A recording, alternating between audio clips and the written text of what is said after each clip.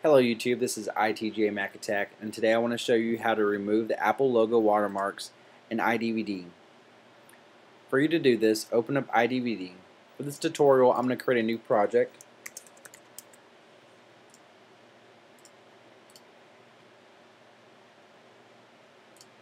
And once iDVD is fully open, go up to the top left corner in your taskbar and hit iDVD. Go to the drop down of Preferences, and inside Preferences go to General. Currently, this box right here will be checked, which says Show Apple Logo Watermark. For you to remove the watermarks from your DVD menus, uncheck the box.